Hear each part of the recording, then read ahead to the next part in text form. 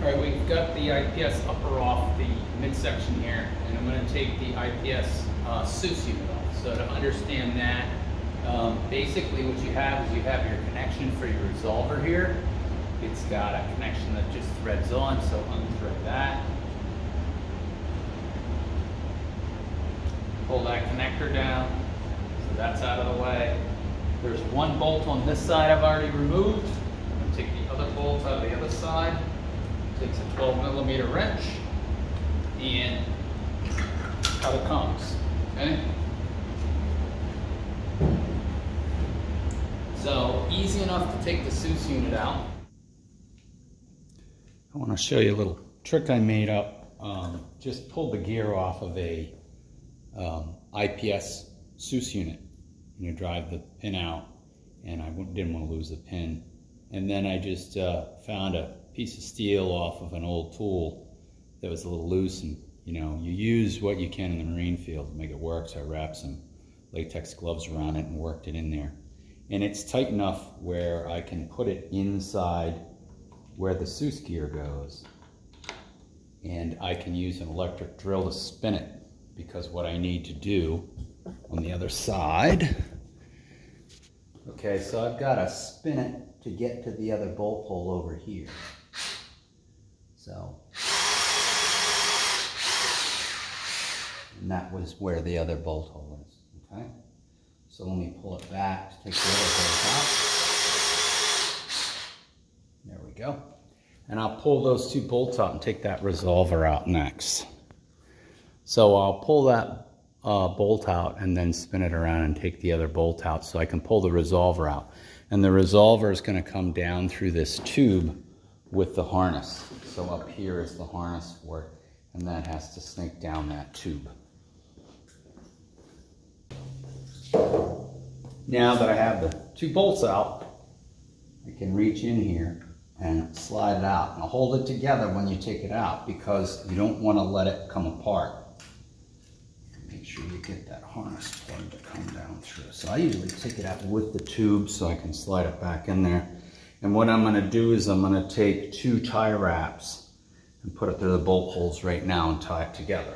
All right, and that way it can't fall apart. And then just put it off to the side.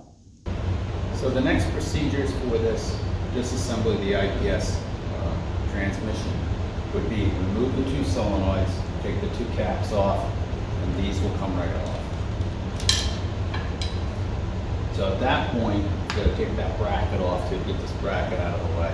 We'll take the solenoids off, and then there is a special tool to remove the piston assembly, the valve assembly, should I say, behind that.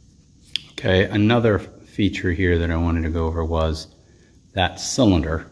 Before you take it out, you want to make sure you index it. Once you get it moving, you can use the tool, and sometimes what you can do is twist it to break it loose, and then just basically take it and pull it out. It's just got a couple of O-rings on it, so it'll come out. And you can see there's quite a few O-rings on there, and there's no indexing to it. There's no stop or anything. So when you put it back in, it absolutely has to line up. The oil passageways here have to line up, and the bolt holes will center it. But the one thing I could say is I could do that and put the bolt holes back in. Now I have an oil passageway here that's on the wrong end. So I just like to use the index concept so it makes it easier, so I can remember this is approximately where it goes. The bolt holes will line up, and I can't invert it and make that mistake.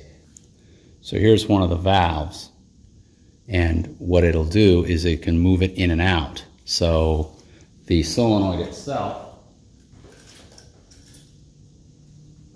when current runs through it, it creates a magnetic field, and it's going to pull this piston up into another position. It's strong enough to spring in there. I can't move it.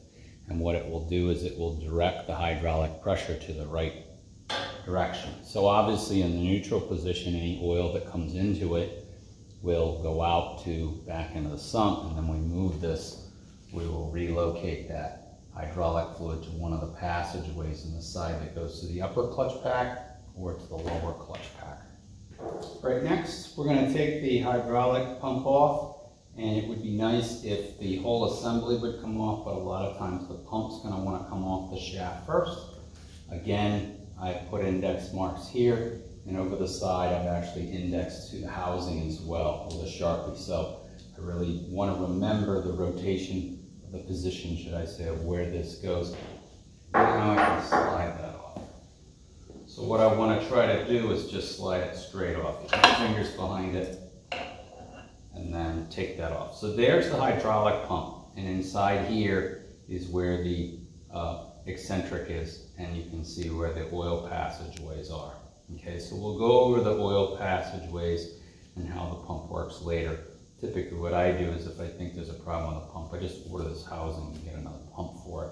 Especially if I'm putting clutches in it, because if I take this apart, I look in there and I see any type of metal, any type of severe wear, it's getting a new pump. All right, once you've removed the pump again, there is, in the pump housing, there are these slots, and these slots are several of them, and they receive the key, which is basically a check ball. And when you take this off, make sure you do not lose the check ball.